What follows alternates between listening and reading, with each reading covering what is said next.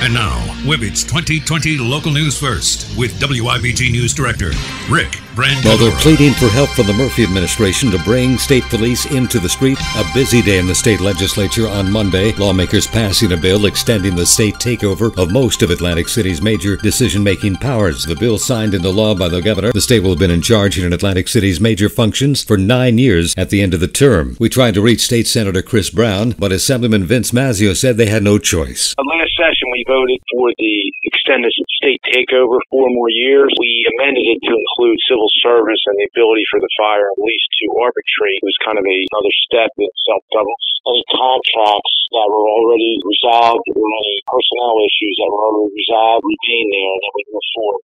Well, for all intent and purposes, there's no reason not to bring New Jersey State Police in to assist Atlantic City Police in curbing crime. More than 4 deaths and several injuries, a bloody Father's Day weekend. But according to Atlantic City City Councilman Mose Delgado in an interview with Wibbage 2020 Today, he says something's got to be done to break the back of this criminal lifestyle. We know areas that are densely populated with people who tend to make bad choices. Some of them illegal, we understand. So if we could have a foot patrol, even police officers on a bicycle, patrolling in those areas, being more visible and accessible to the community in general, we know that that can be a preventative measure and also a proactive measure in trying to solve crimes or eliminate the need or want on the side of the executors of these crimes to stop doing it all. They don't want to do it. We see police officers all over the place.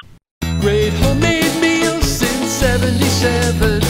We're serving up a little slice of heaven at Dino's Seaville Diner. The tradition continues at Dino's. Delicious family food and fun, all at a great value.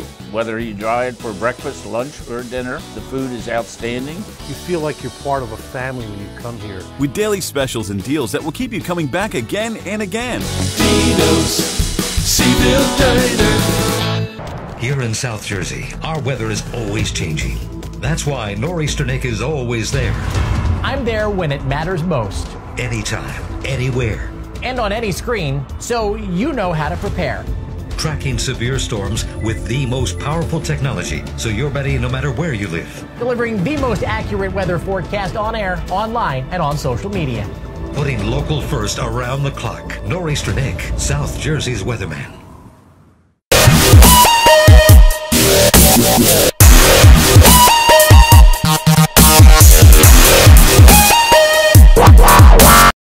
Wibbage 2020 Local News First with Rick Brancadora. What began as safety inspections for pedestrians and others in Absecon led to illegal drug activity, and now 5 people are behind bars. Local news you can depend on 7 days a week. That's important. Communication is the key. The whole involvement of getting people involved and listening to what's being said. Wibbage 2020 Local News First. Always there when you need us. And I appreciate that. Wibbage 94.3.